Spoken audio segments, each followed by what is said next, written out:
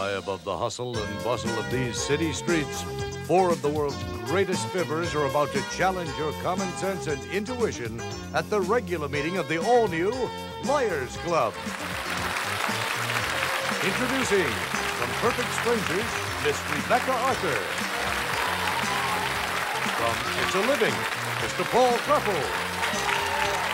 From We've Got It Made, Miss Terry Copley.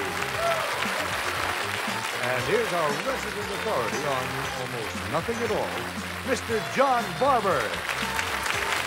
And now, to keep this unruly group in order, the president of the new Liars Club, Mr. Eric Boardman.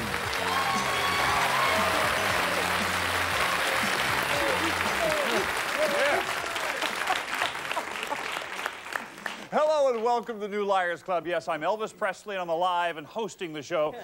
No, that's a lie. That's a lie. In fact, I'll leave all the lying today to our professional prevaricators over here. How you doing today? You look more like FDR. Oh, thank you. Thank you. My grandmother would strangle you for that. Anyway, but we haven't met our contestants over here. And you are? Bruce Nelson. And Bruce, what do you do? I sell real estate. Ooh, swampland or? Yeah, any kind of swampland. Any kind of swampland. He's the guy to talk to. Bridge, yeah. Sitting next to you is? Marianne. And Marianne, what do you do? Just a housewife. Oh, don't say just a housewife. She's a housewife. Yeah, all right. Good one. Woo. All right. Good luck to you today. Jim. Jim Norman. And what do you do? I sell computers. Just a computer salesman. Not at all, no. And finally? I'm Janice Minskip. And you are accounting clerk. Accounting clerk? Yeah, for a major soft drink company. And you count bottle tops and things like that? No, not really. All right. Anyway, good luck to all of you today. And I know you know how to play the game, and the majority of this crowd knows how to play the game. But let me remind you, if you've forgotten how we play the Liars Club, very simple. A strange or unusual object is placed in front of this strange and unusual crowd over here. Each one will tell a story, but only one is telling the truth. Your job to figure out who is telling the truth. Now, we'll start everyone with 100 points here. In the first round, the odds are even. It's 1-to-1. And by the way, you can bet up to half your money each time, up to 100 points. All right? And by the way, one more thing. We play 4 rounds here. If you indeed get all 4 rounds correct, what will they win? Hitachi's VCR with digital VU transmitter and automatic functions. Just touch the remote control for an on-screen guide to programming and playback procedures. Furnished by Hitachi. And Hitachi's 20-inch color TV with random access remote control. On-screen channel volume picture control. Cabinet designed for beauty and durability. Furnished by Hitachi. Those are the rules and those are the prizes. We're ready to play round 1. And our resident liar, John Barber's got the first object. What the heck is that, sir? Well, it's been a while, Eric, since I've seen these. This is George Bush's Q-tip. It goes in one ear, not the other. No. Write your letters, care of John. Actually, these are 2 items, and you'll notice they're different sizes, and they just happen to be tied together for our convenience. These are the most difficult musical instrument to play is the bassoon. A lot of spittle is expelled when people blow a bassoon. And you notice these are different sizes because some people have different size bassoons. Like your bassoons might be bigger than Rebecca's bassoon. And what these are is these are bassoon swabbers. So after the USC marching band plays or the RCMP marching band plays, there's somebody who has to go in and swab out the bassoons. Not baboons. They do their own swabbing. I know that you play the buffoon, so I'm willing to buy this story, maybe, but I'm curious what Terry's going to tell us this is. Why are you laughing? This man is always laughing at me. Pass the paddle down. Okay. This is, as he said, is tied together for our convenience, but this is made by the women who used to do wonderful things for their husbands. And we quit. And anyway, And what wonderful things would this be doing? well, the man uses this to clean out the barrel of his gun. And there are 2 different sizes, and for further down and up close, and different sizes of gun. Don't clean the husband's gun anymore. So a gun cleaner. Paul Krupple. Is it a cleaner? No, it is not a cleaner. As a matter of fact, I know it looks a lot like a cleaner, but you can see from the design, the kind of quilty, plaid-y kind of pattern, and the wool. You know what these things are? I'm sure you all know about the Scottish sword dance. You know, the little thing that the Scottish people do. Well, they teach that dance when they're very young. About 3 years old is when the first person is using them. And you don't give a 3-year-old a sword. No. These are Scottish sword dance dummies. And they're used in place of the sword for a Scottish sword dance dummies. Luchmatuchs. I can't even say that. It's impossible. Rebecca, please. No, it's very creative. Have you all ever heard of gravity heat? When you have gravity heat in your home, you use these to clean the vents out with. This way you don't scrape it up. So for cleaning your furnace vents and things like that? All the yicky stuff coming into your house. All right, those are the stories. Please place your bets over here, gang, as I remind everybody what our stars have told us. John said, these are bassoon swabs. Terry said, it's a gun cleaner. Paul said, a Scottish sword dummy. And Rebecca said, a vent cleaner for gravity heaters. All right, those are the stories. Let's find out how you're betting. Bruce, we're going to start with you. Okay. And you bet? 40. 40 points. Marianne? 20. 20 points. She bets. Jim? 30 for me. 30. And Janice? 20. 20. All right. The bets are in place. I don't know, by the way. Have you figured out what it is? We'll soon find out. This device is a bassoon swab. It cleans the moisture out of the inside of a bassoon. So John was telling the truth. We are looking for a vote on John. You bet 40 points. Will you win 40 points? Bruce, did you bet on John? No, Paul. I'm sorry. Marianne bet 20 on? Rebecca. Rebecca, you bought that story, huh? Jim bet 30 on? Rebecca. Good story. Ooh, good fibbing over there. And Janice bet 20 on Rebecca. Oh, no. I feel terrible. Well, they were all fooled this time by our professional prevaricators, but we'll see what happens when we come back for round 2 on the Liars Club.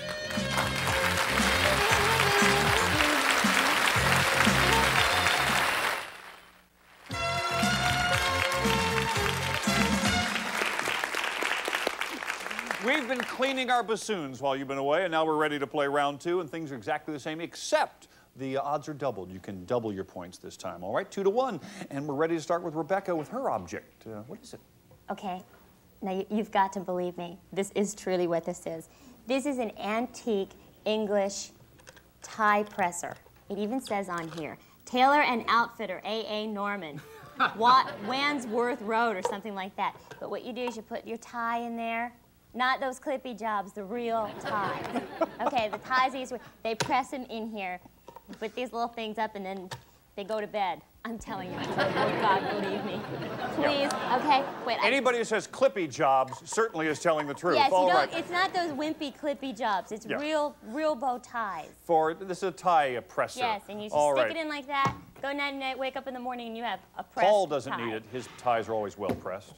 I am telling you the truth. Sure. I mean, no millennium Wadsworth Rodzik. This is an Armenian cheese straightener. Armenian string cheese is placed inside of this. It's an antique. They don't use them anymore, of course, unless you make your own cheese. It's an Armenian cheese straightener. But not for clippy cheese. Believe me. No, not clippy cheese. String cheese. An Armenian cheese presser. Straightener. Straightener? Yes, Sorry. that's right. Terry, is it a presser has straightener? Is it a another presser? part. What is it? I'm not going to take this doolittle apart again, but what it is this is for butterfly collectors. Butterfly collectors. That's really gross. That's gross. Well, they got to do it somehow, so they use this guy. So they put the butterfly in there before mounting it. Yes, they, straighten that guy out and keep him stiff and... All right. Ew. So it's a butterfly press? Is that the word? let's see, did it work? No, I assume it does. Well, I'm going to buy the story. Butterfly press. She's looking for blood stains. Yep, it's there. All right. John Barber. Well, listen, I want to talk to Bruce, the guy that sells marshland. The Egyptians invented papyrus, which was paper, about 5,000 years ago. And until that time, all coinage was silver, actual gold or actual silver. But the Egyptians only used papyrus for writing. It was the Chinese who took it a step further and decided to combine the two. And what the Chinese did is they were the first to develop paper money. And the engraving plates were put inside here, and then that's how they engraved the paper money. Okay, for printing early paper money. Those are the stories. You've heard the tall tales. Now, place your bets as I remind you the tales we just heard. Rebecca said it's an antique tie press. Paul said an Armenian cheese straightener. Terry said it's a tool used for butterfly collectors. And John said it's for early printing papyrus money, paper money. All right. One of those people actually was telling the truth. I don't know who it is. Let's find out how you're voting. First of all, I want to know what kind of points you're betting here and how confident you are. Bruce is ready, and we're set to go, sir. Oh, no, he's rethinking, saying, well, that was a lie, but that was... Okay, here we go.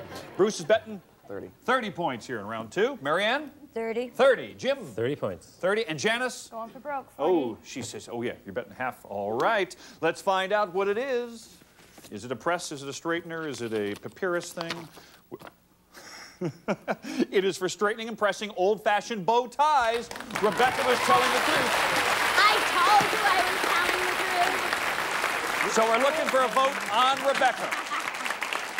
Who knew? Bruce bet 30 points. Will he win 60 on John? You bought the paper money, all right. Marianne bet 30, and she on John. Oh, I'm so sorry. Jim bet 30 on Rebecca. All right. So we had 60 points to your score. And Janice bet 40 on Rebecca. All right. All right, we got a game going here. So at the end of round 2, Rebecca's in first place for 160 points. We're going to find out who's going to win. We got at least 2 more rounds. Come on back.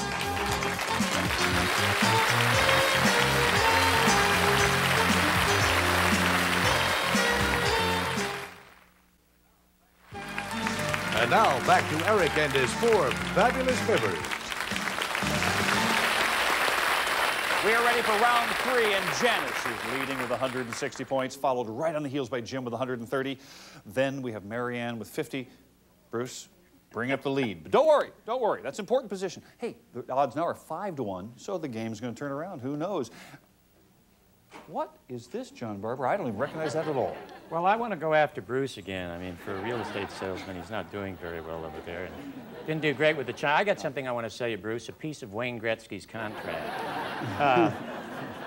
In about the 17th century, the most successful whalers were Scandinavians. They worked both the Arctic and the Antarctic, and they used to have to work with harpoons with ropes, and it required too many men to work it. And then they discovered wire. And this was the first wire harpooner, was fastened to the front of the whaling schooner, and the wires went here. And the reason for the gears is for every 1 inch of this that you could turn, you would pull in about 3 yards of wire. And it was the easiest way for one man. They were looking to save manpower in those days, too, and getting rid of people. So sure, that's what it is, a Scandinavian harpooner. A Scandinavian harpooner. Yeah, actually, the pole goes in here. All right. All right. This is for harpooning Scandinavians, obviously. Terry, what do you think this is? What does this look like, honestly? This is an old movie projector. Here's a little eye guy down here. The eye guy. The eye guy? Yeah. Kind of film, the movie comes out here, the wheel goes on here. You can see it here, the film gets going through here. They move it like this in the olden days. This is a movie projector from the late 1800s. All right. The very first Rambo was seen on that one. Paul. All right, I must confess, it almost looks like that, but you know something? I know from the old sweatshop days that this is a ribbon crimper, and it also, in the same process, would attach a ribbon, which it crimped, to a piece of material for a hemline along the bottom of ladies' garments around the turn of the century. You can see that it would go through here. So it's a ribbon crimper. It's a ribbon crimper and sewing machine attachment. Paul Kreppel says it's a crimper. Say that 10 times fast. Rebecca Arthur. Well, you wouldn't want to put a crimper in your mouth. Go ahead. This is obviously a pasta maker. You stick the pasta in here. It comes around this way. Looky, right here, see the holes? You can have different size pasta. Okay? And you just, I mean, it's an ancient one. It is an ancient one, but it is a pasta maker, you say. maker. All right, those are the tails. Please place your bets over here. I'll remind everybody what our stars have said. John said it was the first wire Scandinavian harpooner. Terry said it's an old movie projector. Paul said it's a ribbon crimper. Yes. Because you'd hate to have crimpless ribbons. And Rebecca said it's a pasta maker. All right, I'm playing along. I don't know who. Bruce, let's see how many points you bet this time. A whole 10 points. 10. Oh, you reckless. He's a crazy fool, isn't he? Marianne bet 20, almost as reckless. Jim said, I'll go the full 30. And Janice says 60. All right, let's find out. Let's find out what that is. It is a movie projector from the early 1900s. So we're looking for a bet on Terry. Looking for a bet on Terry. Bruce bet 10 points. Will he win 50? He bet on Terry. All right, we add 50. Marianne bet 20. Will she win 100? On Terry. Well done. Jim bet 30 on Paul. Oh, we went for the crimper story. No, no, no. And Janice bet 60 on Paul. You also. So things are turning around here. Janice is still in the lead, but but Marianne is right on her tail with 150. We'll find out who's going to win when we come back.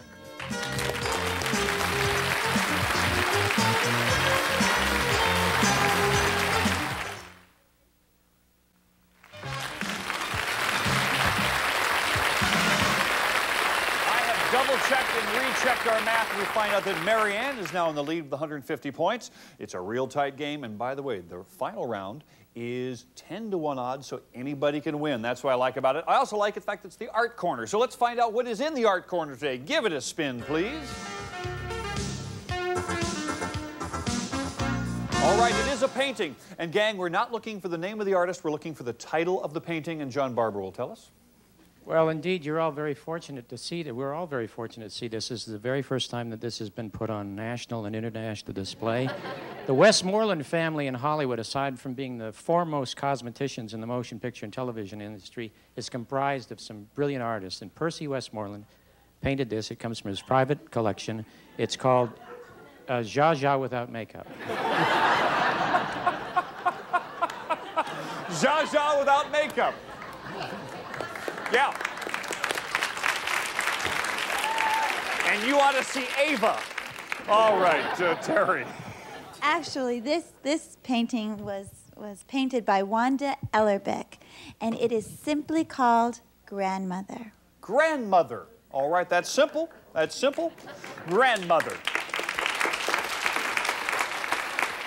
Paul. Hi, Eric. How are you? Yes, this is a Wanda Ellerbeck painting, as you can tell. But you'll notice she's looking down, the feel is down, everything is down. And as we get older, we all begin to feel the same expression she has on her face. It's entitled Gravity. Gravity. Okay. Okay. Do you notice if we don't get through this round, I'm going to be looking like that. All right, Rebecca. Do you notice how he stutters when he's lying? Anyway, Wanda Ellerbeck is the artist, but it's entitled Twilight Years. Twilight Years. Yeah, see the twilight? I sure do. There's the years. Okay, okay. Place your bets. It is the final round. I'll remind you what our stars have just told us. John said it's Zsa Zsa without makeup. Terry said grandmother. Paul said gravity. And Rebecca said the twilight years. Bets are in place. It is anybody's ball game. Bruce, you bet? 40. Marianne? 70. 50. Jim? 50. Janice? 50. 50. All right. As I said, let's find out who's going to win this one and find out who's telling the truth. The correct title is Grandmother. It's by Wanda Ellerbeck. Grandmother is the title, so I'm looking for a vote on Terry. Bruce, we start with you. If you've got Terry here, you zoom into the lead. You bet on Terry. Right. Yes, indeed. He's in first place. Jim, you were in second place. Let's see what happens here. You said Terry. All right. Give him 100 points. Janice, what's behind here? Rebecca, I'm sorry. All right, right now, Jim is in the lead. Marianne, if you're correct, that would be 700 points added to your score. You'll win today. If not, you go home in shame and humiliation. You say Terry? You said Rebecca. I'm sorry. Which means Jim is our winner for today. Congratulations. All right. Now, Jim, you take home 600 points, of course, and what are the other prizes? Shopping, plus 6 days accommodations at West Edmonton Mall, one of the world's largest indoor tourist destinations. Features a water park with dolphins, water slides, river rapids, shopping, plus 6 days accommodations at fabulous Fantasyland Hotel, furnished by West Edmonton Mall.